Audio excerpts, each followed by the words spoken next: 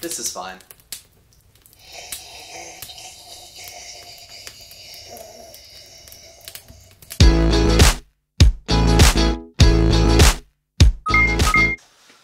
Alright folks, today we're going to be talking about brand scarcity.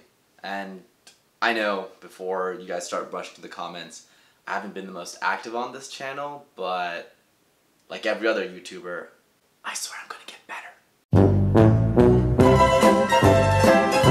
Okay, so this video is about the craziness that is high fashion. Really the big reason why this got started is I got this shirt at a thrift store for $15. Ridiculous, right? When I would tell people, they would immediately jump to the fact that it has to be fake, which honestly it probably is. But that kind of got me wondering why every time we find something for a good price, it has to be fake. And I mean, at first I thought it was because there's just such a small amount of clothes that have this logo on it. But why is that? And how did that start? Today, we're going to be talking about branding through scarcity, how it hacks your brain, and what that tells us about our economy as a whole. Stay tuned.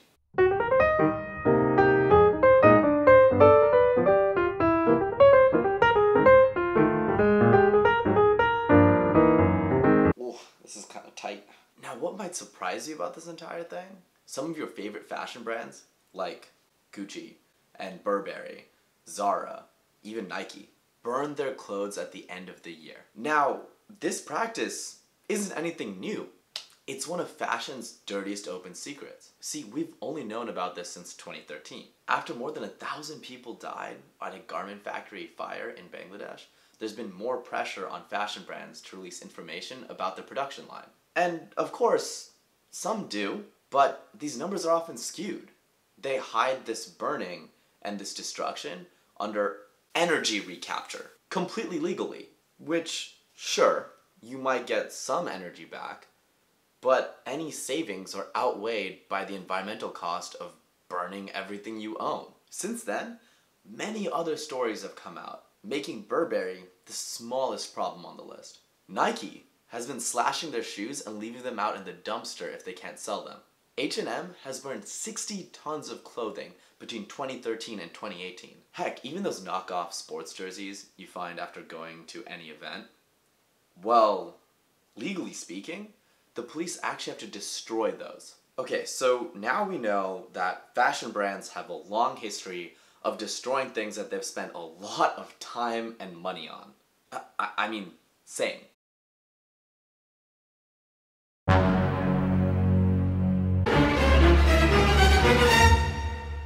But why?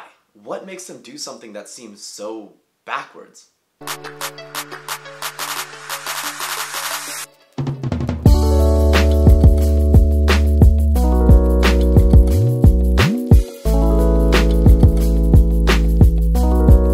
This has to do with a little thing that I like to call, and well, the rest of the world likes to call, scarcity. Scarcity, according to Merriam-Webster, is in the state of being in short supply. Our lizard brains are trained to identify anything that is scarce. Back in the cave days, low resources triggered our need to start hunting and gathering again, or to grab these resources from other potential competition. I mean, when something is scarce, it makes sense to focus on that and get as much as you can before focusing on other things.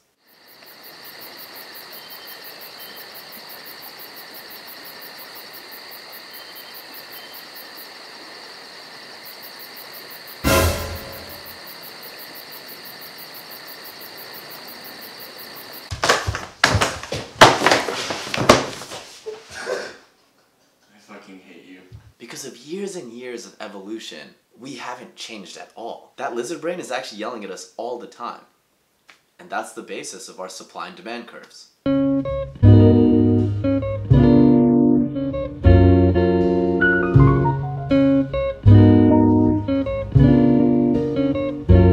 Alright, so how can we use this for our benefit? Well, let's say that we started a new fashion brand that we're gonna call Soups. Well, you know, and I know, and we know that Soups is the hypest thing on the market right now. But how do we get other people to believe that? So I know that people want to buy Soups because it has a higher perceived value. And that means they'll probably be willing to pay more for it if they think that it's worth more. I mean, it's the same reason why someone could justify spending so much money on rent in San Francisco. What if we say there's less in the world than there actually are, and knowing that scarcity works, we artificially limit the supply? What if we destroyed the clothes that we didn't sell to make people think that we've sold out every single time? And so that's why the competition always destroys their own clothes. It hikes up the prices because when there's less of something, people think it's more valuable. Well, that's all I got for you today. I hope you learned a thing or two about values and incentives, and you check out my merch brand when it drops. Latest thing to take over the market. Supreme, I'm coming for you. And if you liked that video, make sure you like the video down below and comment about maybe the weirdest fashion brands you wish you could have seen burned. I wish I could burn every single goddamn mullet. Smash that subscribe button, and I'll see y'all next time. Until then, have a supercharged day. See you.